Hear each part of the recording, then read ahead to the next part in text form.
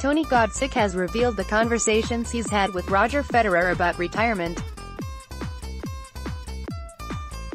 On Thursday, Federer confirmed his return to the clay court in 2019, a move that many think indicates this is his farewell season.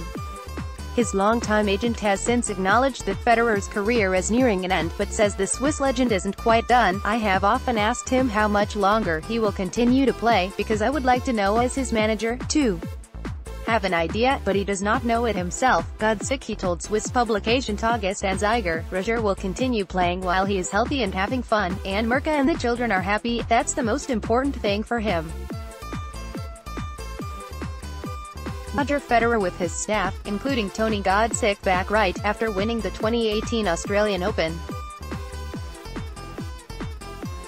Photo by Clive Brunskill, Getty Images. He is undoubtedly on the second 9 holes of his career, hopefully not on the 18th hole, but on the 16th or 17th. Godsick also speculated about what Federer would do once his career comes to an end. "He is a dedicated dad and husband who will be happy to be at home, watch the kids doing sports, take them to school and stuff like that," he said. He will deal with his foundation, which will continue to grow. He has many long-term sponsorship contracts and I imagine he will continue with these and other companies he likes. "We do not involve his partners in his life, but he knows he is a part of these companies, and may want to do more for them in the future." Tony Godsick and Federer's wife Mirka.